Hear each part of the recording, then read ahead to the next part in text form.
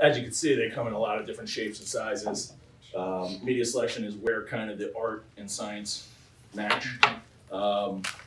And that is really the mysterious part for people. Like, you know, you tell someone there's 10,000 different combinations you could use. Like, well, where do you start, you know? Like, hey, you need 100 years of, you know, 100 years of experience will tell you where to start. You know, so that's been pretty good. The specific media recommendation is based on several factors, such as the material, whether it's metal, plastic, wood, how big the part is or how small the part is, general shape, the general geometry, if there's any features, holes, slots, anything that you need to kind of look at. That's all going to be taken into consideration.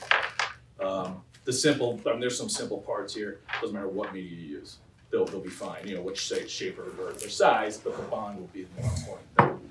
But when you get into the manifold and stuff like that, then that's when you really have to start worrying about shape and size.